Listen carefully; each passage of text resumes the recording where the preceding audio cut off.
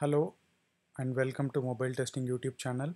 In this video we are going to run our first Android test scenario. I have downloaded the sample code from Appium GitHub repository. I'll paste the URL in the video description. Please check it out.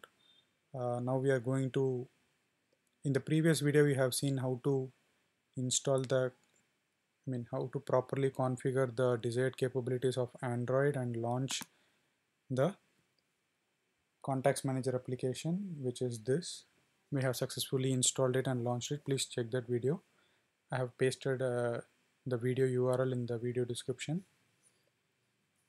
So you can see the Appium server is running. Let me open the PyCharm. So this is the script which we are going to run now.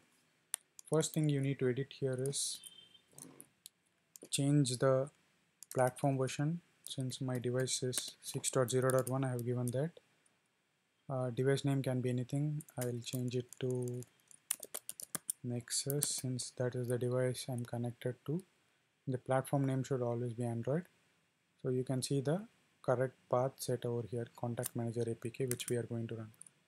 So now right click on this class and click on the run option. Let me bring this up in parallel side. You can see Appium server is running. It will first install the app, check if it is already there or not. If it is not there, it will install it again.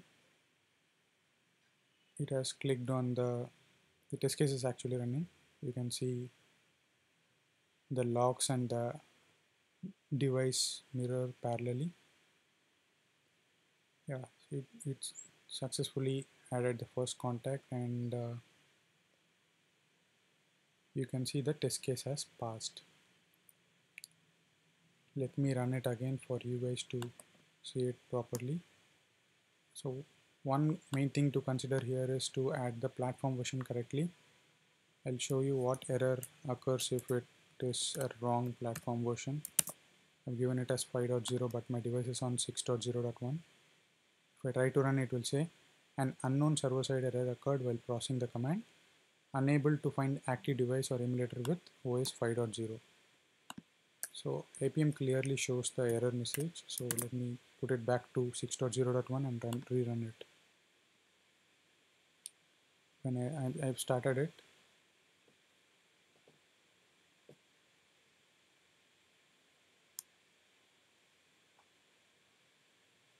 it will take a few seconds before it starts. So the test case is running.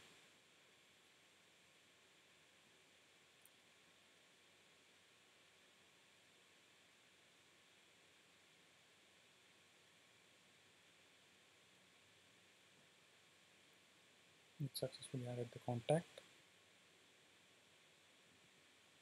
The test case passed.